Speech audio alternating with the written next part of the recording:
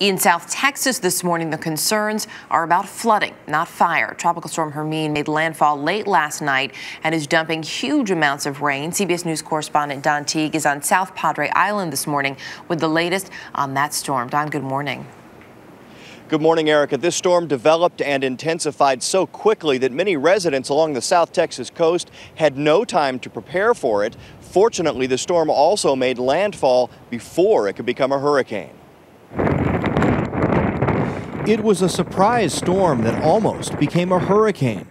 Tropical storm Hermine began Monday morning as a tropical depression, but by early evening had strengthened. With 65-mile-per-hour winds and driving rain. For residents along the Texas coast, it was a threat that seemed to come from nowhere. Came up, from Mexico and came up north. So, it is different for sure. Hermine made landfall in Mexico, just 40 miles south of Brownsville, Texas. The winds, less of a problem than the rain, which caused flooding and mudslides in Mexican villages that destroyed at least 20 homes.